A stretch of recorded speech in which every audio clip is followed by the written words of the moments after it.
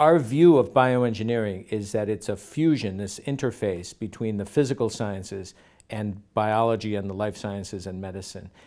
Our undergraduate program is as broad as all of that. We have always had this as a very important goal for the department, to have a fully approved undergraduate major. Bioengineering is really an interdisciplinary field, so you're not just taking a biology course and an engineering course and sort of calling it quit. Engineering is thinking about how a complex system works and making it work by understanding its components and how they work together. So we go to our phone, we expect it to be the same, today as it is a week from now, as it is a month from now.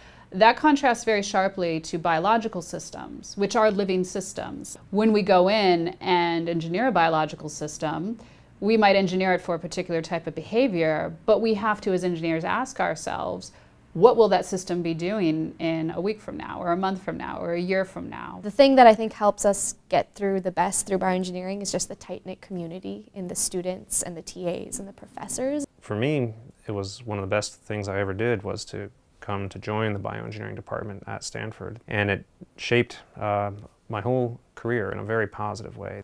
The opportunities that are created at the interface of biology and engineering are immense and are only really beginning to be capitalized on, and I want to help create the same opportunity for the students, for undergraduate students at Stanford. The more mature we get encumbered by our preconceived ideas of what's doable and not doable. Undergraduates are free from that. They don't know what they cannot do, and therefore they're fearless. It's really exciting because anything you want to do is probably part of bioengineering if you look hard enough, and so I don't think you should let yourself be limited by what other people have done, because maybe they just haven't thought of what you want to do yet.